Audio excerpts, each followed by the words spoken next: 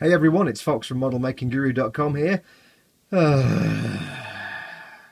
Right, in response to Ted Hawksworth and his let's all film our workbenches and work areas.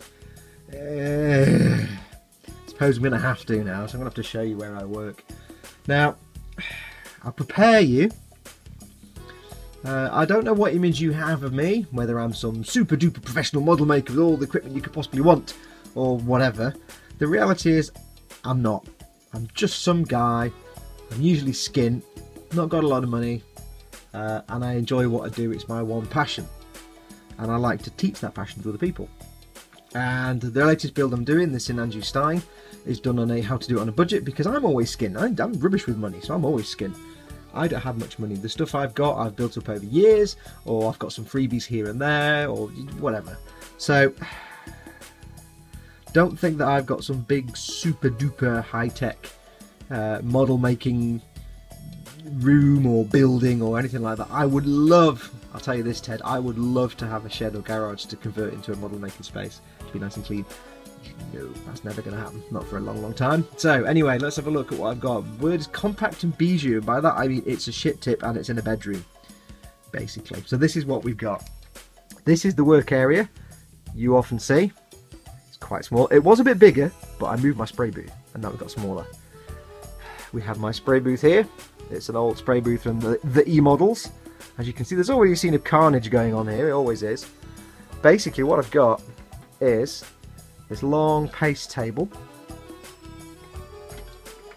which came from somewhere, I don't know where. It's about 6 foot long.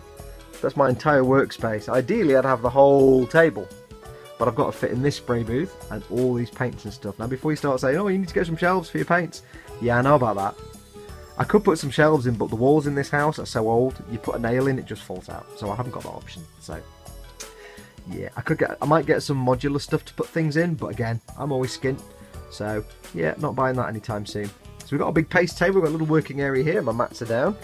On this side we have all the stuff I go to. I go to use my brushes, my tools, all the glues and paints. This is the kit that's in progress. More space taken up, I'm not using. Stuff over here that I don't use that often. Stuff right at the back that I hardly ever touch, but I'll probably need it. There's some pastels and things down there. What are we doing for lighting? For lighting, we have 2 of these things. A lot of people ask me about these. See if I can get this one over here. It's called Seicoo, S-E-I-C-O-O, if I remember correctly.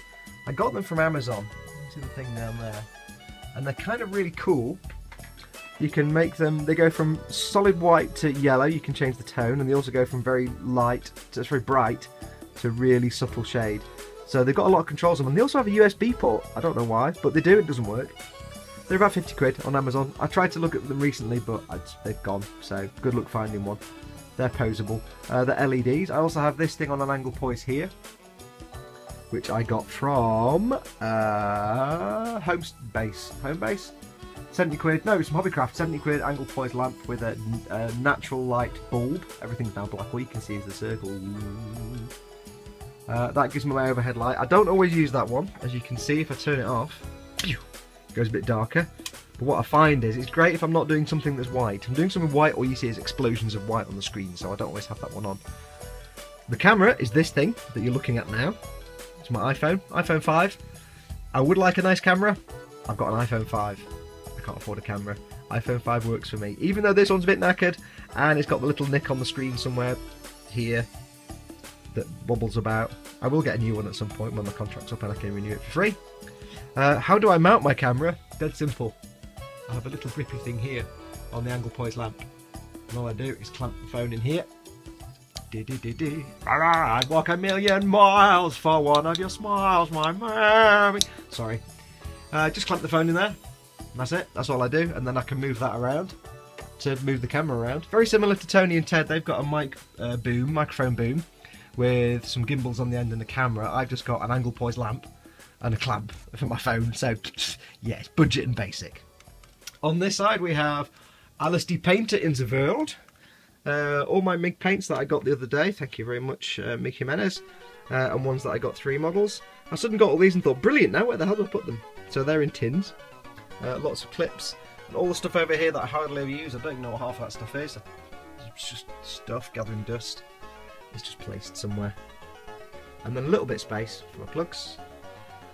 What else have we got? There's my tube for the extractor. Underneath, you don't really want to look underneath because it's just a shit tip of epic proportions. Under here we basically have, you can't really see anyway, there's a box down here with all kinds of bits and bobs in where my gloves are and stuff I don't really use very often, like packs of cotton buds and things like that, and plastic bags when I send things off, tapes. Down there we've got some tins of paints that I never use. There's my airbrush and compressor under there that I pull out. And a box of t-shirts for gunk washing and tissues, and there's my tissue roll. More tissue roll, some spare bottles of stuff. And basically that's it. What you don't know is that it is all, if you can see it, under a bed.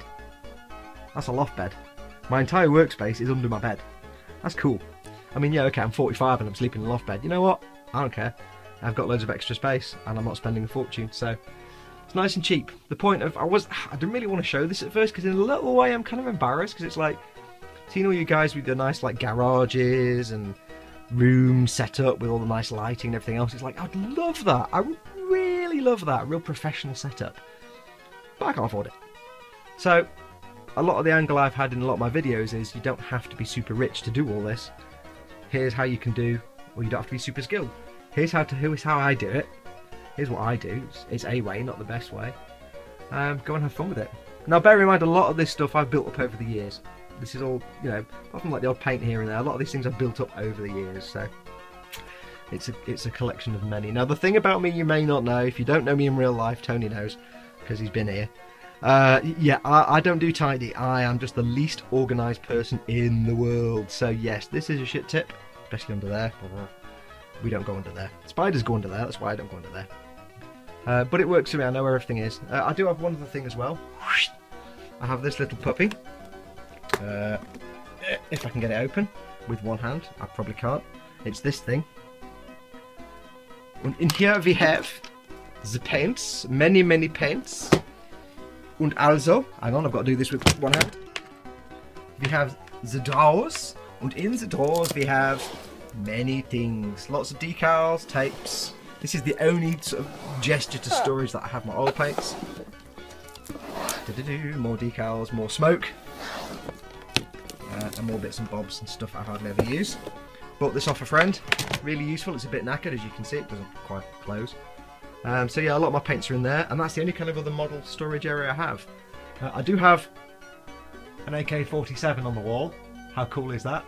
For those of you who'd like to know, before you report me to the terrorist squad, it's made of rubber. It's a rubber movie prop. It's actually an AK-47 that was used in The World Is Not Enough. But, you know, hey, there's also a Frenchy Smash shotgun over there that's also a rubber prop. Movie prop. When I was much younger, I used to collect movie props. So, there you go. Oh, one other light I have is this standing corner light. It's basically LED bulbs, but they're not quite white, so I reflect it off that piece of backwards poster. And there you go. That just gives ambient lighting. Unfortunately, the walls are painted slightly yellow. So the downside is everything gets a yellow hue. So at some point I will go and paint the back of this wall here white because I don't want a yellow hue. And that'll give me lots of reflected light that'll lighten everything. But that's it.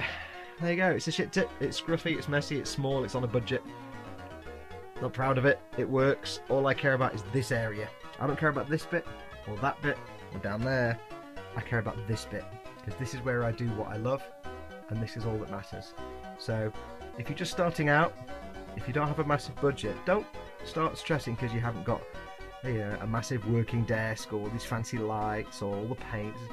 Just work where you can, whether you're working in a little kitchen table or a desk in the front bedroom, it doesn't matter. It doesn't matter at all. All that matters is this bit. This is the important bit, and that bit as well, obviously there, which isn't always full of shit. It's usually a spray booth.